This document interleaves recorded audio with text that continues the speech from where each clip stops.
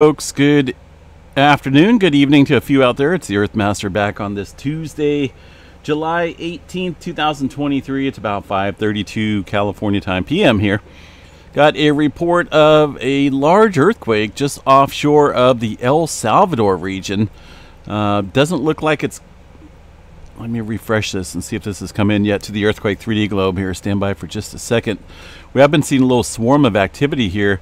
Not seeing it show up yet on the earthquake 3D globe, which is kind of odd because I have a combination there of the EMSC and the USGS.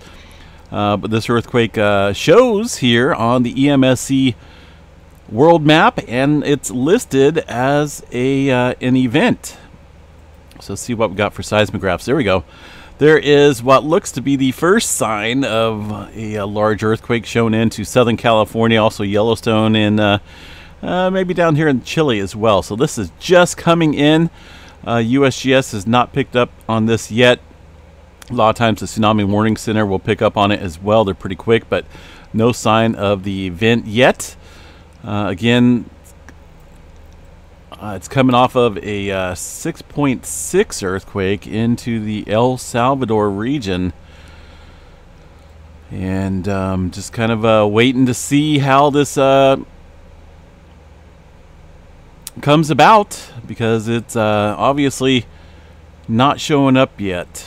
Let's go to the world map and show you guys here, at least on the EMSC CSEM model. It is. It's rather weird. 3.7 being reported in Turkey, but we're not worried about a 3.7. More concerned with this larger quake down here that just struck in the last, literally the last, shows about the last 10 minutes or so. With more details. Source parameters have not yet been reviewed by a seismologist. Looks like a depth of about 53 kilometers. Let's see here. Not a whole lot of stuff here. Historical seismicity. Yeah, goodness, it's a major area. It's basically a subduction zone down there off the coast here of El Salvador, right center in the Middle America Trench. So this is the case. It definitely looks like some type of large earthquake, right? It's showing up there in Southern California, showing up in Chile, just barely showed up in Yellowstone. So just a little on the slow side here, I would say. Goodness. Let's refresh this on the globe again. Just a little odd. Either way, some report of somewhat of a large earthquake there, El Salvador region. Not showing up yet on the earthquake 3D globe, nor the USGS. So, yeah, all right. Whatever the magnitude is here, we'll provide an update. I don't think New Zealand here is not working. Can't pick them up. Definitely showing up there in California. Look at that. It's a good distance, right? From about El Salvador north. El Salvador down to Chile. It's almost like a split difference there, showing up at the same time, although a little bit later there in the Chile area. But definitely somewhat of a sizable quake there. I think it's probably a good judgment to say that it's probably in the 6 range. And by the way, space weather activity is continuing here. Let's check out the spaceweather.com site, spaceweathersolarham.net. There we go. Still seeing some effects here from yesterday's activity and also today's M flare. The planet's being bombarded here with charged particles.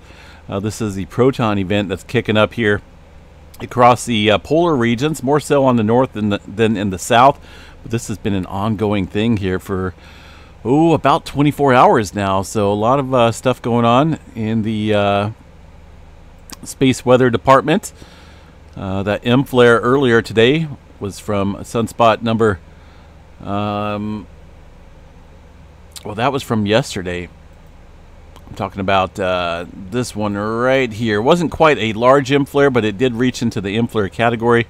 I believe that one came off of this regional sunspot up here, or potentially this one. Looks like that's just coming down. Either way, we're getting very active in terms of the solar weather activity right now. With a high chance here of X flare, 20%, M flare at 50%, C flare at 99% chance, and these things are growing in complexity. we'll continue to watch this here for some further development there.